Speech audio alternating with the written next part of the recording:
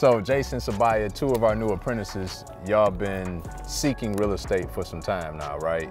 I know, Jason, you mentioned that y'all have been following me for like 2 years before y'all finally pulled the trigger coming into the program. And y'all only been in the program 2 weeks, so it's kind of fresh.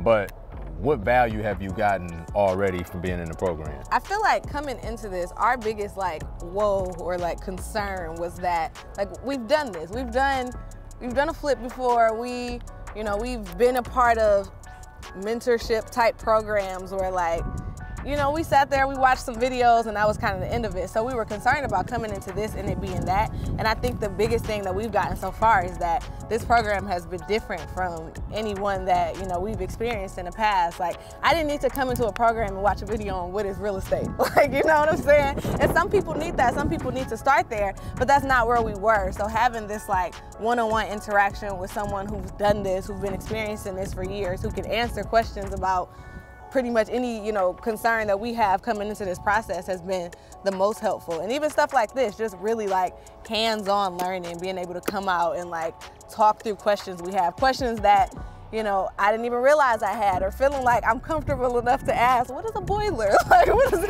like dumb questions that have been in my head, but I've been too scared to ask, but feeling like you now really have like a mentor and a person who you can turn to, to ask questions like that, no matter how, surface level. So I feel like we've gotten a lot so far. Like, we've been thoroughly impressed over the last just 2 weeks. So we're excited to see, what's ahead. And I didn't pay her to say that, just so y'all know.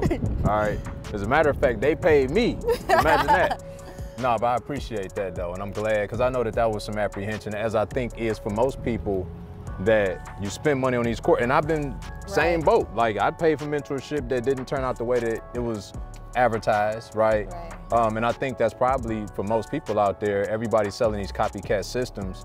It's about, making sure that you're doing something unique enough that's really filtering out the needs of the individual, like you're saying, because everybody in different places. Right. You gotta be willing to work, Some cases you pay for the mentorship, you don't put in the work, it's not gonna be. That's real. Much, That's real. That's real. And then humility, like just being able to humble yourself. Like I said, I followed you for 2 years, but like I said, we were in the process of doing our own thing. It's like, nah, I'm not gonna pay for it. You know what I mean? Like we know enough.